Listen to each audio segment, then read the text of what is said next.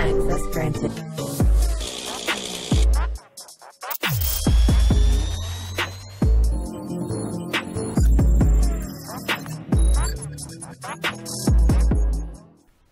In example number 10, I will show you how to use a PIR sensor and a 5-volt buzzer with the Raspberry Pi Pico.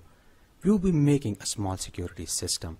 The PIR sensor triggers the Pico board each time motion is detected, and then the Raspberry Pi Pico board turns on the buzzer.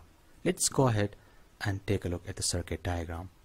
The PIR sensor red and black wires are connected with the Raspberry Pi Pico board 3.3 volt and ground pins, while the signal wire of the PIR sensor is connected with the GP14 of the Pico board.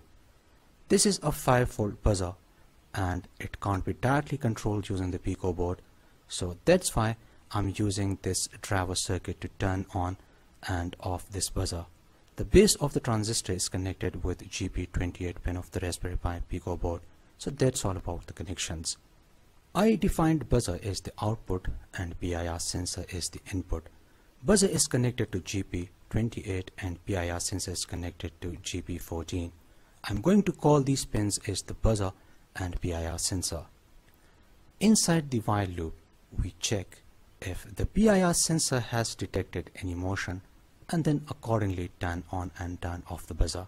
So that's all about the code. Now let's go ahead and run this code.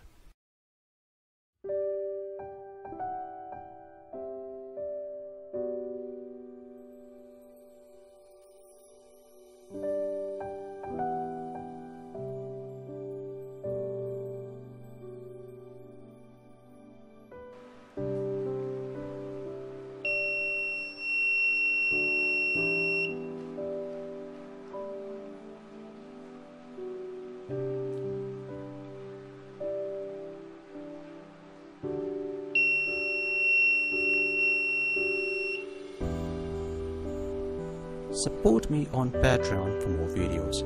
I hope you liked today's episode. Like and share this video with your friends.